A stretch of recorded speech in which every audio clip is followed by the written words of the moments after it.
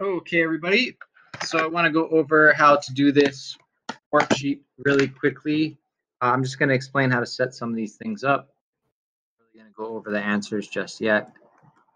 Okay, so first of all, we have conversions here. So we're converting, first we're doing joules, so calories to joules. So actually all the answers are given to you already. We just want to show, I just want you to show work. So it's actually all kind of the same thing for all of these. So it's going to be 8.368 calories, and then you're going to convert it. You're going to have 1 joule is 4.184.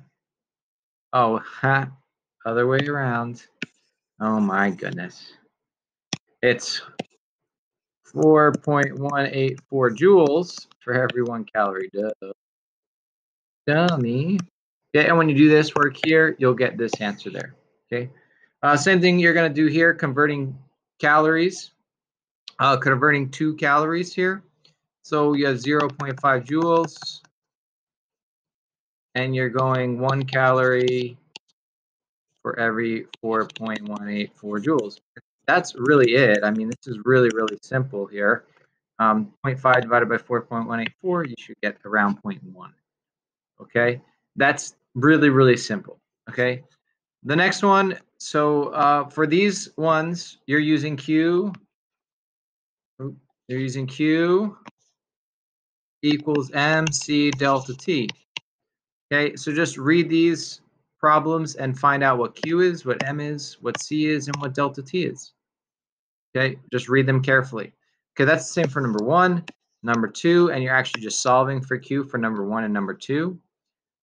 Same thing for number 3 and 4, you're just solving for Q. Q. Really, really simple. Okay. Number 5 is a little bit trickier. You're solving for delta T. So you'll give Q, so this is Q. This is C, this is C, this is M. So Q equals MC delta T, and you're just solving for delta T. Okay, you're solving for delta T, so essentially you're going to plug in all the variables Q, M, C, and then solve for delta T. Okay, the next ones are a little bit trickier. This one here, you're solving for C. So you have Q equals MC delta T, and this one you're solving for C. Okay, so just be careful with that one. Okay, all the units are given, all the other the terms are given to you. Okay, for number 2 and 3, 2 and 3 are tricky. First of all, in order to go from kilograms to grams, so 1 kilogram is equal to 1,000 grams. So there's 1,000 grams in 1 kilogram. So essentially you're just multiplying by 1,000. Same thing here, 2.8 kilograms, 1,000 grams over 1 kilogram. That's the easy part. Okay, the other thing is, I know that the specific heats for both of these are given in kilojoules per kilogram, but it's 1,000 over 1,000, so you can kind of ignore the kilojoules. This is just the same as 0.5 joules per gram degree Celsius, and this is the same as 0.43 joules per gram degree Celsius. So same thing. Okay. For number 2 and 3, however, though, they're tricky. Okay, how are you going to set them up? So you're still using Q equals MC delta T. But in this case, what you're doing is you're taking some water.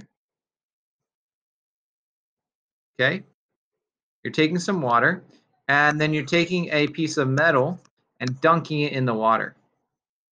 Okay, so now the metal is hotter than the water. So the Q of the metal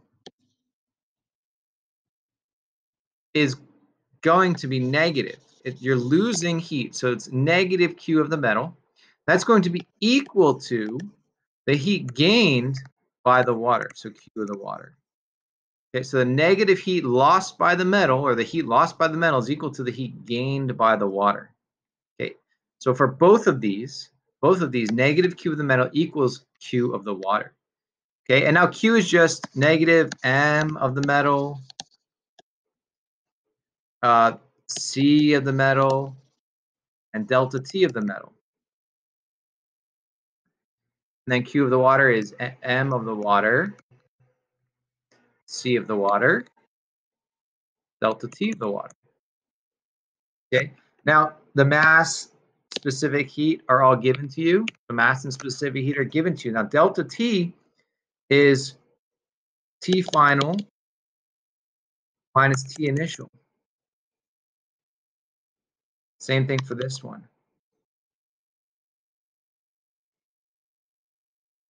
Now, the T initial for the water and the metal are going to be different. These are different. Okay, all the ones that I've underlined, they're all going to be different from one another. However, the final temperature of the water and the final temperature of the metal will be the same. Okay, so these two are equal to one another.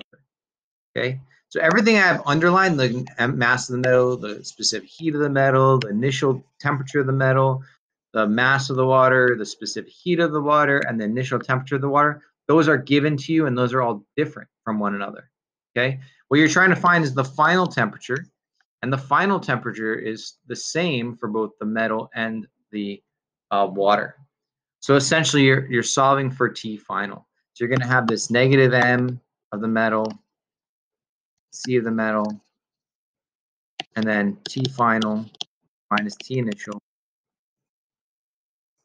equals M of the water, C of the water, and then T final minus T initial. And again, you're solving for T final, and T final should be equal on both sides here. All the other variables are given to you. You're going to plug in all the other variables and solve for T final. It just becomes like a hard algebra problem. Okay, so give that a shot. I'll go over the answers later on after you've checked it out. Okay, good luck with that.